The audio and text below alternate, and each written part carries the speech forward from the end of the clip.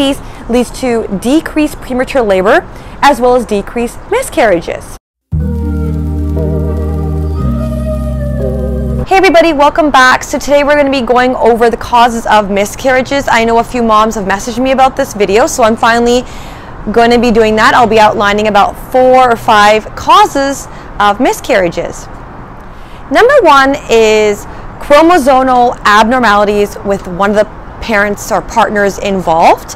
And if someone finds that they're getting repeated pregnancy losses or unable to maintain a pregnancy, often a physician will refer to genetic counseling, which will then verify if one of the partners involved has in fact an abnormality, and from there on they will discuss steps to possibly achieve and maintain a pregnancy for full term, depending on what the results have indicated with regards to chromosomal abnormalities. Number 2 for causes of miscarriages can be uterine abnormalities such as adhesions or septums. These can generally be taken care of or managed with surgery, but that again depends on the diagnosis.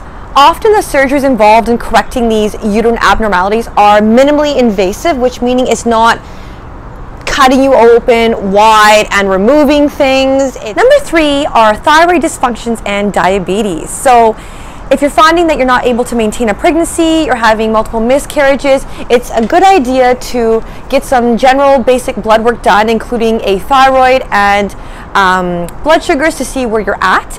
And I know for myself, I often fall into the hypothyroid category as soon as I'm pregnant, within the first 5 weeks or 6 weeks into the pregnancy. So I'm started on a higher dose of Synthroid, which helps correct that.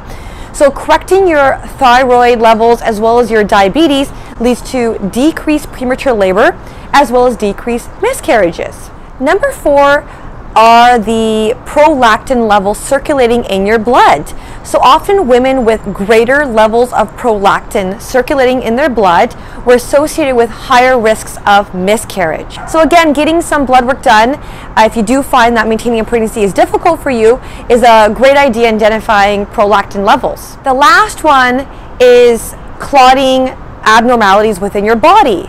So clotting abnormalities can cause issues with placenta and of course loss of a pregnancy. So there's actually really simple and easy interventions that can help manage your blood clotting factors or functions that can put you in the normal range so you don't have these complications. And I actually know friends who have had miscarriages because of inherited or acquired blood clotting diseases that have been easily corrected with injections or pills. I really recommend getting a thorough blood workup if you do find that it's a challenge and it's difficult to maintain a pregnancy for you.